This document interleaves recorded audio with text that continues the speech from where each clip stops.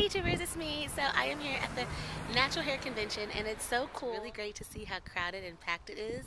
And like it was impossible to find a parking space, and I just love that. That just means so many people are embracing their natural tresses, their natural hair. So anyway, I just want to give you guys the experience for those of you who aren't here this year. Make sure you try to get to one. It's awesome. You learn so much fun, and you make great friends. You know, the more the merrier. So anyway, here's the parking lot.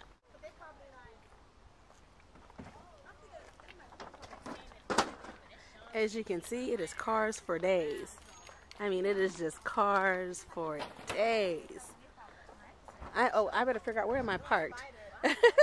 Let me focus on what I'm doing. Okay, guys, walking in the convention. It's pandemonium. People everywhere. Wow.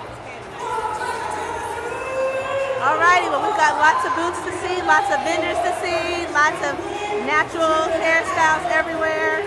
Just everywhere. Wow. You guys, so just to give you a sense of how big the convention hall is, this is just one side. And there are vendors from all over. There's DVDs. There are, of course, design essentials. That's a cool product line. There's earrings. There's artwork. There's tutorials on how to do your hair.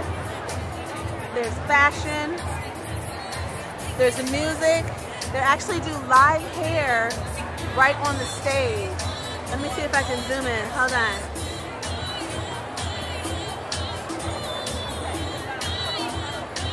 Yeah, you guys, it's so amazing. It's like all the questions you have, anything, all the natural product vendors are here. So you got to get to one, you guys. Get to the next one. Don't miss it. Wow, there were so many amazing hairstyles that you never get to see. So Deeply Rooted won the first place Toya for the best dreads design. If you could see, it was like pandemonium trying to get to the front, but I was determined to get this shot for you guys. So I just worked myself to the front as best I could, and of course, I was able to get her attention and get an actual picture for you guys. This is Asha Mandela, the Guinness World Record holder for the longest dreadlocks, 19 feet 6 inches. Simply amazing. Design Essentials provided a free seminars for naturals to learn how to straighten their hair properly without causing heat damage. It was a very informative class and we learned a lot. And the model's hair went from curly to straight right before our very eyes.